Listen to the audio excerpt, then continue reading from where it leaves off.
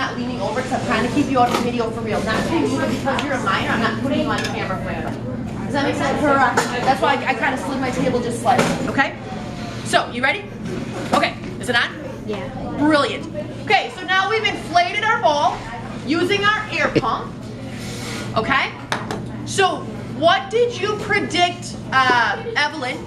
What did you predict would happen? When I put this on, is it going to be less, no change, or more? It's going to decrease, okay? So the mass will decrease. Dallin, what did you predict? I predicted decrease too. Yeah, okay. set it back to 0 first. No, because this is what it was before I placed the air in.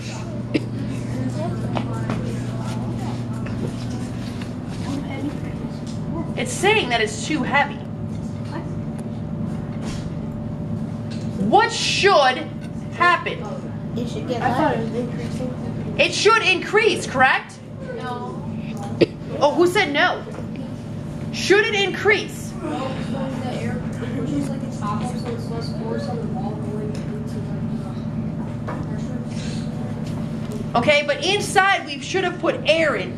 The problem is, does my ball squish a little? Yeah. Is it totally full of air? No. This is where my error lies, okay? I cannot get this ball fully inflated with my air pump because as fast as I was putting air in, it was coming That fast out. So I can try to get some air back in here. I don't know if you can hear it. You can hear that little sound. I can. Okay? So we'll try to get the air back in there. Maybe you should just blow it up. Oh, if I blow it up, what's the problem? When I blow, what's going to come out of my mouth? Just like if you blow up a balloon. CO2. Like spit and stuff. Spit. I'm going to get fluids inside of this ball. If I go and blow, all of that now is a new variable. So you absolutely cannot use blowing up with your mouth. Somebody in first hour thought it was because it wasn't sanitary.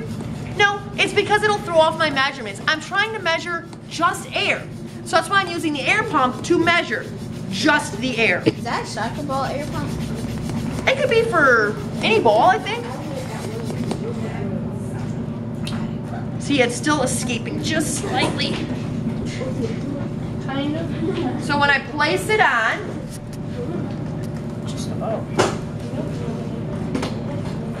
it's giving me the measurement of 37, but that means that mine decreased.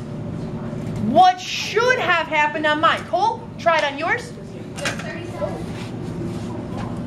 So what was yours? So he's going to go back to 36.2. So get to 30, then get to 6.2. That's what you were at last time, right? Yeah. Oh, I think his is going to work. So what did you increase yours? Just by like, it should be a change of maybe 0.2 or 0.3. Nothing. It's right at 36.2? 1, 2, no, you're at 0.3 now. That's 3, and then it'll be 4, and then 5. So you're right at 0.3. So Cole's worked, it added 0.1 grams. What is it? He got 36.3 grams. So now, on our chart, it asks us, can you look down here at this chart? It asks us to put in the mass of the inflated ball. So for mine, it should say 38.8, David. G's. Now it asks you to take your inflated ball, subtract your deflated ball to get your change. What is my change? 0. 0. So put 0 grams for Mrs. N's. But then for Cole's, what is 36.3 minus 36.2? 1. 0.1, 1/10 of a gram. So 0. decimal, yep, 1 G. Okay, so when I look at that data, mine did not show a difference. Cole's changed by just 0.1 gram. Well, if I would have had a really large beach ball, I I would have a more significant change. I only have so big of a ball, and it's kind of squishy. So if I could get more air in here, I should have a bigger change. Okay? Now on the very bottom where it says making sense on page 10, it says, how would you convince someone who is absent today that air does have mass? What are 3 things that we could do? Show them this video. Diana, what could we do? We could show them the diagrams that we drew. Okay, so what was one of the demos we saw today, Brian? Say it a little bit louder. They could go watch Pirates of the Caribbean. What else could they do, Stacy? They can watch this. They could watch this video clip of the beach ball. And what else could they do? There's one more demo. Go to the website and look at. Alana? Is it like they can go to the website and see like this? They could go to the website, but if they're watching this video, they probably did. What other thing did we do at the start of class? Diana? We did the ping pong ball and the paper towel. The ping pong ball with the paper toweling. Look at the picture. So they could use their ping pong ball demo from page 0.